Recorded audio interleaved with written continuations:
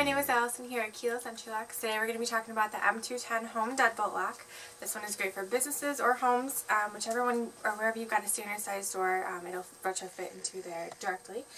This lock does not lock automatically. It's a deadbolt lock, so every time you want to lock the door, you've got to go behind and shut it and lock it yourself. Right now it is locked. Obviously this plunger piece is sticking out.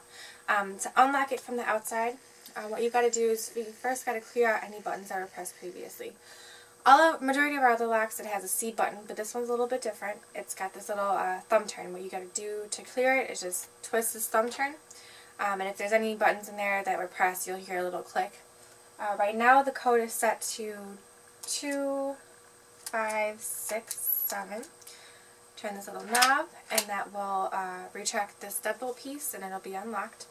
To lock it again from the outside, all you do is you turn this knob the other way, and it will push this little plunger piece out. And as you can see, you can't unlock it after it's been locked from the outside. From the inside part, to unlock it, all you do is you turn this little thumb turn. It will push this deadbolt piece in, and then you'll be able to open the door. To lock it again, all you do is you push it the other way.